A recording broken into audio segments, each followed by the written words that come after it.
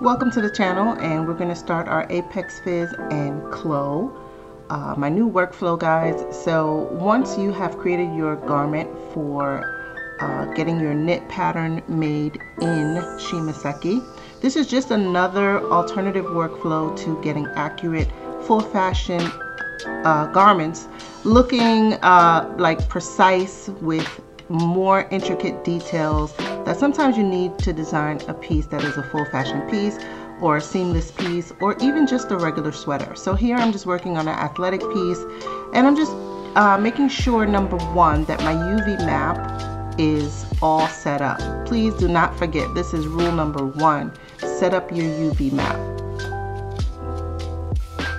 Okay, so once we are setting up our pattern, we're making sure everything is straight. When it comes to knit, there are a lot of straight lines. I have a few too many curves in here, but I'm going to go ahead and export. These are the export settings. I'll just leave those on the side for you guys to see the export settings as I just go through and try to perfect and make sure that this pattern is, you know, aligned properly and that the, you know, everything is even, because we are working with pieces that are pretty much need to be symmetrical left to right, but they are continuous pieces. So once we have everything set up with our straight lines and trying to make sure that when we put the knit pattern into Shimaseki that we have more or less a block to deal with, meaning our patterns are straight, everything is measuring the same from left to right, especially for the pants. You know, the rises and the leg lengths, everything should be even Steven on left to right. I'm going to leave these up again so that you can see the settings of export. So if you want to get APEXFiz, here is the QR code. But now we're going to open up our 3D Modelist and we're going to import what we just exported. And when you import, there is a section that you will have to add to the toolbar for extracting patterns. And this window will come up, and as you highlight each pattern piece, it will take it from your UV, as I understand it, and import the pattern in that sense. You have to make sure that you know the actual measurements to your pattern, at least 1 point, so you can add that, and that will help with the sizing of the patterns. So once you're finished with that, your Design Pro will open up and you'll be able to start your loop simulations and your loop editing for this garment. So now the garment, I just have the pants opened up, and like I said, I'm able to go ahead and just drag and drop and paint the stitches on anywhere that I want to.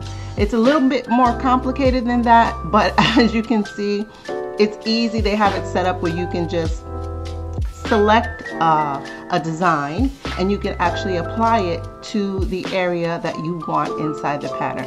I try to keep things linear, as I too am just really learning all of the wonderful things that you can do in this software. So like I said, I'm just doing a repeat pattern here, and then you can actually mirror the pattern onto the other side of the pant. So a lot of the steps that they have set up for you in Shimaseki is to make things quick and easy.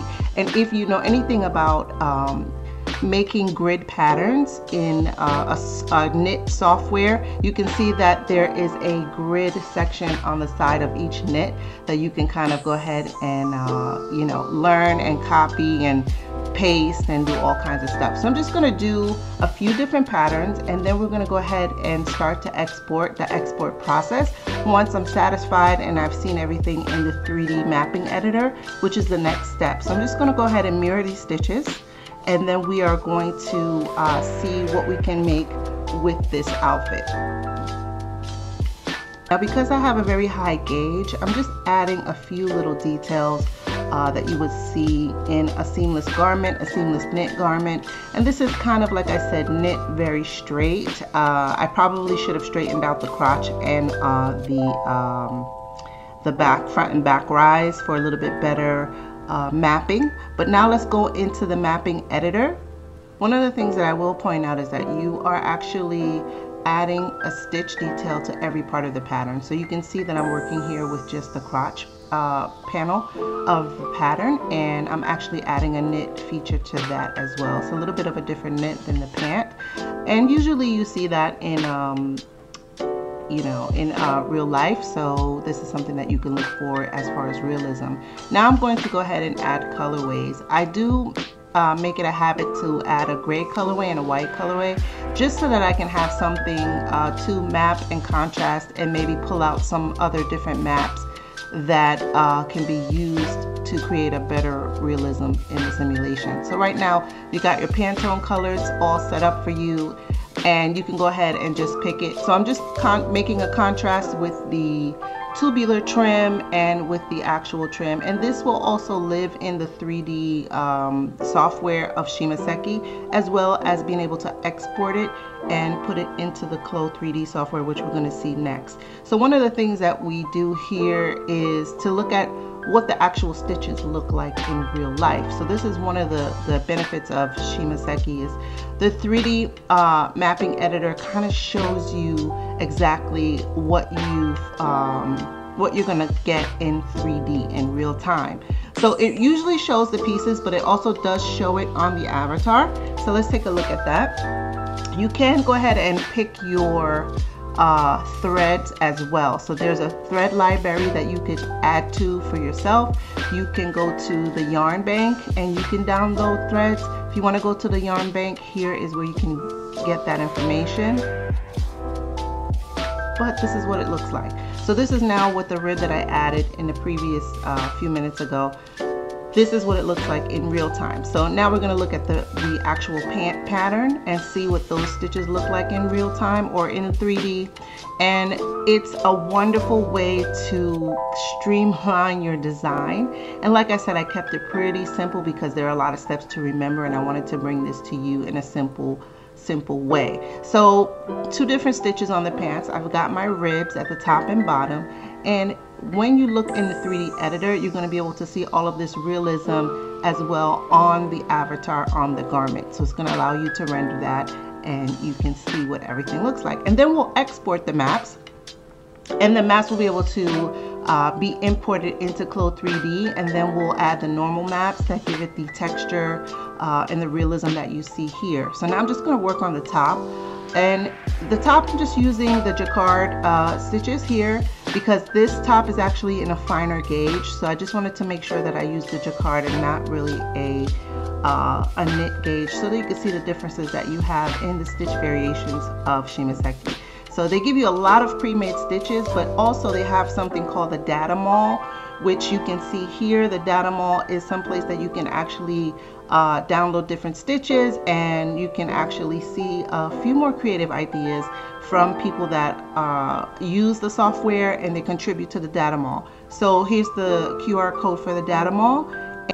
So once we've done everything in our 3D, again, we select our yarns, which is just a step that we always do in Shimaseki. Whenever you have your design ready, you're able to select the yarns. You're able to copy and paste from different projects to get the yarns that you want to make sure everything is harmonious and in sync, aligned, whatever you want to call it. And right now I'm just going through and I'm going to add a more decorative stitch to the front, and then we're going to talk about our options here. So like I said, there's a way to make sure that everything is the same. So even in the colorway menu, I can go ahead and just align all of the colors to be uniform across all of the different colorways. I can select colors with the pen, or with the picker, or with the Pantone number. There are a lot of different options to remember when you're using Shimaseki, but once you get it, it's so simple and intuitive. So that's one of the reasons why I like to use Shimaseki. So now that all my colors are aligned, I can also go ahead and just copy and paste all of my yarns to be the same. So what I'm just doing here is I'm making sure that all of the yarns are the same across all of the different colorways. So now I get to preview the different colorways, but also just what the knit patterns look like in the 3D window. It's actually very, very detailed. So I'm just going to zoom in a little bit so that you can see before we go ahead and export these maps. You just basically can see exporting in the PNG format and the GLTF, which is going to give me all of the maps that I need. And just taking a look, I make sure my normal map is there. And I'm going to go ahead and export a second colorway just so that I can make sure that I have some options here. But after we have everything exported, we're now ready to go ahead and lay our maps on our patterns as a graphic. Now, one of the things that you have to be sure of is to make sure that the scale is correct. So here I'm just using the high resolution image that exports as a graphic placement. There is seam allowance created, so you're able to actually place the pattern precisely. Even if you have to size it up or size it down, you can see exactly where the edges are. If you zoom in, you'll be able to see exactly where the edges are, and there's a little bit of seam allowance that it kind of creates a guide for you as to where your pattern should end up. So it is pretty intuitive. Like I said, you might have to do some scaling. This is where measuring your pattern in the beginning comes in, just to make sure that you're scaling properly, and make sure you move your pieces around so that you're not getting any overlaps in your graphic placements, because sometimes the graphic placements will place onto a pattern that is adjacent. So just make sure that everything is kind of spread out like you see me doing here. And then I'm just going to go ahead and size it to exactly what I want to have for this pattern piece. And it's as simple as that. And as you can see, these stitches are very realistic. And remember that your graphic maps, that is where you actually add your normal map to. So you're not adding the normal map to the fabric, you're adding the normal map to the actual graphic placement, so that you can get that full three-dimensional look when you're rendering. So this is how it all looks once it comes together, and it is pretty darn spiffy. I don't know how else to tell you guys that I love this. I love this, and I'm going to be doing it more and more, so you'll see more intricate details and more intricate types of yarns. But I wanted to bring you the workflow to show you that it is possible. So once you have everything laid out properly, then you're able to go in just as usual, and it will function the same way that it does in your animations. It will function perfectly with everything else that you have going on in CLO, but you have that full fashion edge, you have that tubular, you have that rib quality, you have all of the different details that you can go ahead and to make your garments look real. So this is my thing. You know, textures are my thing, guys, so I love it. So I wanted to bring this to you so that you see, with all of the options in CLO, this is something that integrates seamlessly into the workflow. So I wanted to show you that. You do have to have Shimaseki, so if you go to the beginning, you'll be able to go to get APEXFiz, and you can start your Shimaseki journey using APEXFiz for your 3D. I'll just paste it again here for you guys to go ahead and start your APEXFiz journey. And it is something, like I said, once you learn it, is very intuitive and easy to follow. Just like any other software using 3D to make realistic garments. You do have a bit to learn, but they are fully supportive, and they've supported me through this journey where I've been able to learn this much, and I'm quite happy. So I just want to make sure that you guys have the same opportunities. And the workflow is just the beginning. There will be more tutorials on the process. However, it is fully integratable with CLO 3D, and this is something that is very particular for this type of garment.